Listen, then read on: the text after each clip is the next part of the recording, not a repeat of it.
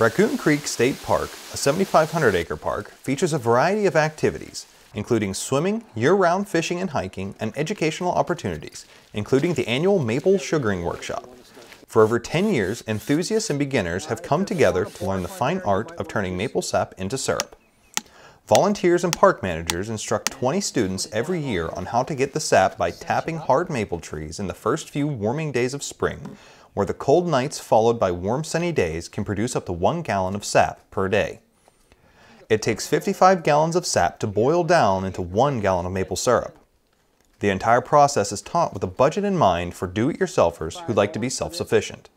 $65, forget the valve, you don't need it.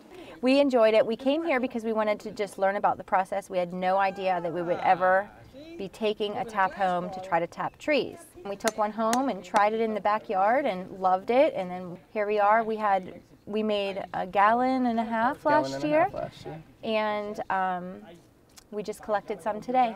Raccoon Creek State Park teaches many other classes throughout the year for people who want to get back to nature. We're trying to bring people back to nature. It's more or less, this is stuff that they've been doing for hundreds of years.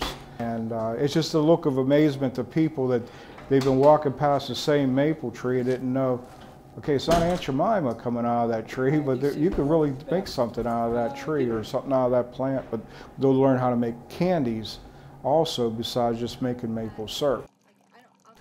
Reporting from Hookstown, Pennsylvania, I'm Private First Class Stephen Ritchie from the 354th Mobile Public Affairs Detachment.